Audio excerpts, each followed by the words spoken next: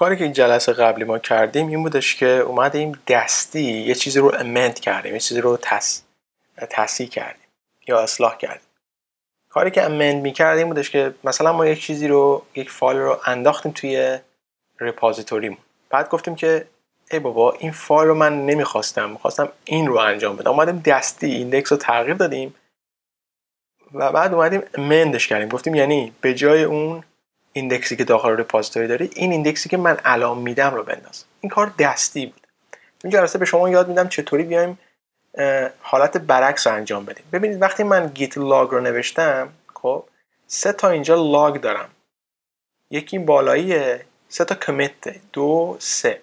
خب ما میخوایم چیکار بکنیم؟ بیایم این قسمت رو بگیریم، حذف بکنیم، قسمت دوم رو بکشیم بالا و کاری که ما قبلا کردیم برای ایندکس برگرده به حالت قبلی و بیاد بشینه توی استیج. میدونید چی میگم؟ یعنی اینی که الان اینجاست، این قبلا توی استیج بوده دیگه، اومده توی رپوزیتوری. اینو ما برگردیم به داخل استیج، اینو بکشیم بالا. چطوری این کار رو انجام بدیم؟ اول میایم کاری که انجام میدیم، یه دونه قبل از این رو ما میایم چیکار میکنیم؟ یه ذرهشو کپی میکنیم. حالا 10 تا 5 تا احتیاج نیست همه رو کپی کنید، چون اینقدر اینا منحصر به فرد هستش که یه مقدارش هم کپی کنید کافیه، خود گیت میشناسه. بعد میایم چیکار میکنیم؟ حالا یه مقدارم این باز بشه که شما ببینید. مثلا که من تایپ بکنم میره بالا. خب ما اینجا مینویسیم git checkout. خب میگیم checkout بکن و اونی که ما تایپ کردیم رو پیستش میکنیم و 2 تا دش میذاریم که فکر نکنه که شاخه میخوایم استفاده کنیم.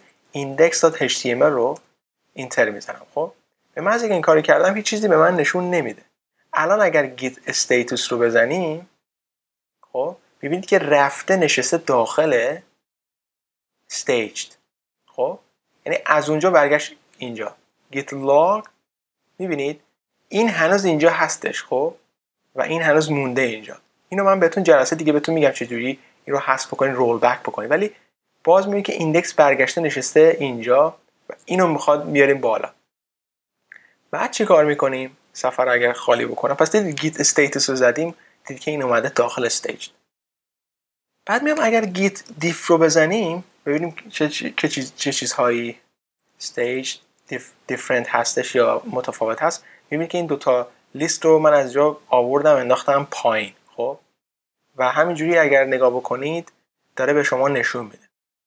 من تنها کاری که باید انجام بدم گیت لاگ و گیت استیتس رو زدم. دیدید باید بیام هدم رو ریست بکنم، به خاطر اینکه هد من الان اگر بزنم هد کجاست میگه که مثلا میرید داخل هد نگاه بکنید، همون چیزایی که من جلسات قبلی گفتم. هد میره شما رو برمیگردونه به اون حالت، میگه که کجا داره اشاره میکنه، به مستر داره اشاره میکنه، ولی هد شما الان داخل کجاست؟ داخل استیجتونه. ببین هدتون داخل استیجتونه که ما باید ریستش بکنیم.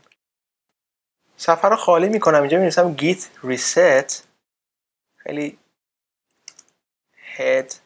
خب و بعد میگیم که میخوایم که head رو ریست بکنه، با کپیتال مینویسیم و بعد میگیم که index.html.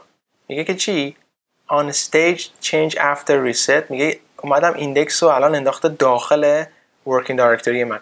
الان اگر نگاه بکنیم بریم استیتس رو بزنیم میبینی که الان اومده از استیج اومده برگشته اینجا داخل working directory ما قرار گرفته. حالا ادامه اینو جلسه دیگه دنبال میکنیم. پس فهمیدید که ایندکس جلسه قبلی فهمیدید که ایندکس گراف کمیت شد، بعد امندش کردیم. حالا داریم همون ایندکس رو با توجه به اون این کلیدها میام چیکار میکنیم، یا چکسام یا شابان ها میام چیکار میکنیم، برمیگردونیم از رپوزیتوری آوردیم به استیج، از استیج هم آوردیم الان داخل این پوشه، برگردوندیمش اینجا. حالا اگر نگاه بکنید git log میبینید که این هنوز اینجاست و به شما میگم که چطوری بیایم رول بک کنیم، یعنی به حالت اول برگردونیم.